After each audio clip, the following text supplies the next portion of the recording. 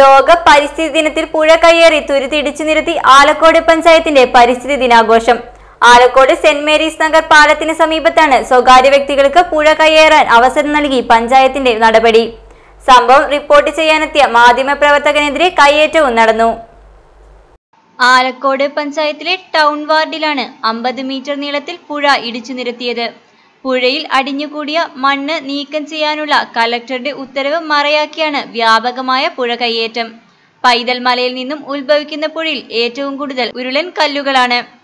നീക്കം ചെയ്യാൻ ചെളിയില്ലാത്തതിനാൽ ഒരു തുരുത്ത് തന്നെ മണ്ണ് മാന്തി യന്ത്രം ഉപയോഗിച്ച് ഇടിച്ചു നിരത്തുകയായിരുന്നു.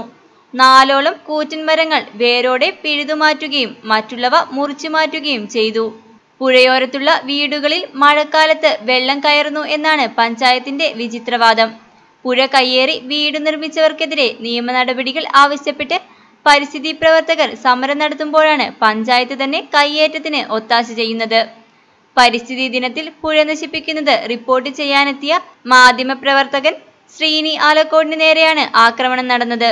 ദൃശ്യങ്ങൾ പകർത്തിയ ക്യാമറ തകർക്കുകയും കയ്യേറ്റം ചെയ്യുകയും ചെയ്തു. പഞ്ചായത്തിനെതിരെ നടപടി ആവശ്യപ്പെട്ട് പരിസ്ഥിതി പ്രവർത്തകർ രംഗത്തെത്തി.